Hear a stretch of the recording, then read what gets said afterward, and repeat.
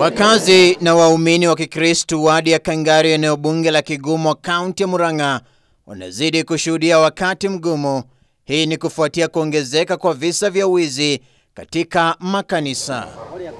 Kulingana na ripoti ya Kituo cha Polisi cha Kangari, madhehebu 18 yamevunjwa na bidhaa kuibiwa katika eneo bunge la Kigumo katika siku za hivi majuzi.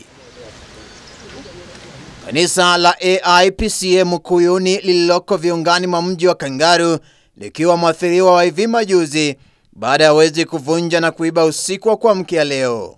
Hii ni mara ya pili kisa hiki kutendeka katika kanisa hilo, kwani mara ya kwanza walipoteza vifaa vyenye thamani kubwa, vifaa hivi vikiwemo spika 3 za sauti. Alisikia sauti ya mvutano katika makazi ya kanisa alfajiri na kuwajulisha majirani. It was allowed 3:45 in the morning, whereby I heard some noise, and nilikuwa nafikiria inatoka kwa plot, but later on, after several times, I heard ni kama iko hapa kwa kanisa, so I managed to call Wilfred Minor, who is nearby me, and also I called the child of the church, who is my mother, and all of a sudden watu wakatokezea, na tukajaribu kufuata wawezi ambao walifuatia hii njia wakaelekea huko. At around 4:30 in the morning, I was called by one of my member, and he told me that the church has been broke, and when we came here we found that they were able to carry our goods. Those are the machines that I normally used here for music, and unfortunately they were not able to carry them. Hapo ndipo wezi hao walifanikiwa kutokomea na kuacha spika ambazo walikuwa wameshazitoa kanisani, gari ambalo linadaiwa kuegeshwa karibu na kanisa hilo, na wezi hao lilivutwa hadi katika kituo cha polisi cha Kangari.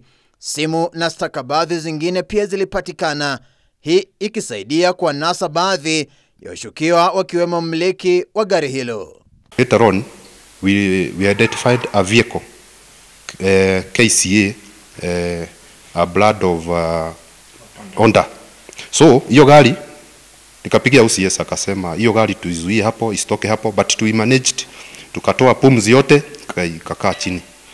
Wengine wakaenda loud, tukapata kuna machini 3 ambao ilikuwa imefichwa hapa kwa kichaka.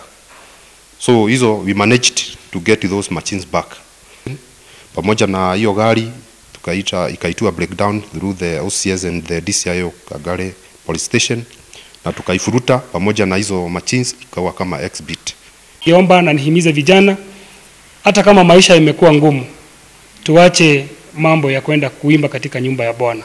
Katika nyumba ya Bwana tunapata baraka, lakini bado pia kuna laana tukijiingiza kwa vitendo ambazo haziambatani na Ukristo. Ama takwimu ambazo ziko na DCI zinaonyesha kwamba makanisa 18 si ya AIPCA tofauti yameporwa mali hapa Kangari. Kasisi James Kariuki amelaani vikali kisa hicho, akiwataka wafanya biashara kutonunua kifaa chochote cha kielektroniki ambacho hakina risiti yake halisi. I would urge the young people, even if the economy is very hard for us, please respect the altar, respect the work of God, let the gospel spread.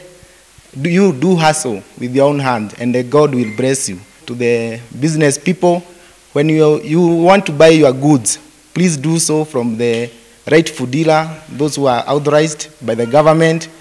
You better buy a cheaper one, but it's for your own good as a businessman. So thank you.